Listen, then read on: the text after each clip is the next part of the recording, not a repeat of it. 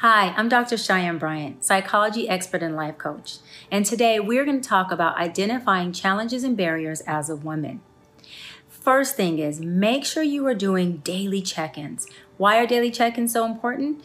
Because if we are able to identify our barriers and challenges on a daily basis, that avoids us becoming overwhelmed with all of what we got going on and at some point experiencing burnout, anxiety, depression, and not being able to manage our world.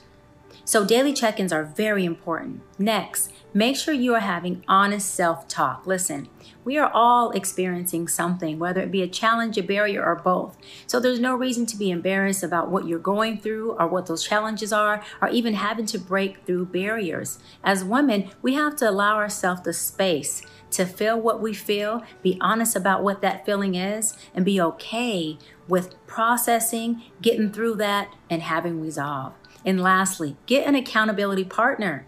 Get someone who you can check in with maybe weekly or twice a week and say, hey, what challenges or barriers do you see from the outside looking in that I need to work on or that I am experiencing? Oftentimes, being inside our own world doesn't allow us to have the best vision, right? The best eyesight or insight as to what we are experiencing. So get an accountability partner you can trust and check in with them minimum once or twice a week, okay? And so let's talk about tips on how you process and get through these challenges and barriers.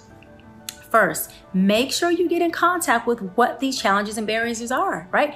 What are you going through? What are you experiencing that is keeping you from reaching your goals? What new challenges have you come into that are having you feel disharmony, discord, or not in alignment with your inner being, which is so important. Remember, manifestation happens at the point of alignment. So it's important to identify and get in contact with what these barriers and challenges are. Second thing is make sure you are writing them down. There's so much power in writing down what these things are that are keeping you from obtaining whatever it may be. It could be something as easy as you wanting just a peace of mind. Whatever barriers, whatever challenges are keeping you from that, write it down, okay? And tip number 3. This is one of my favorite tips because as women, I feel like we often struggle with this one. Make sure you get help. Help doesn't always mean that you're seeking out a therapist or a life coach. Sometimes help is just a easy conversation with a friend, a family member.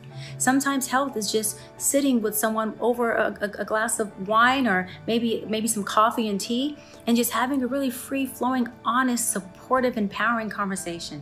The key to all of this is to make sure that you are identifying that at which is going on with you as far as challenges and barriers, right? Have that self-talk with yourself about what's really going on.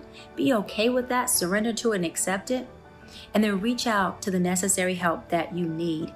Look, I'm a life coach. I've been doing this for 13 plus years. And even myself, I have a coach.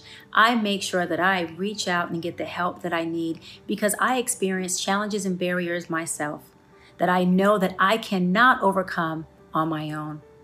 So I hope these tips have helped you, and I like to offer that you not only implement these into your life once or twice, but you make it a lifestyle.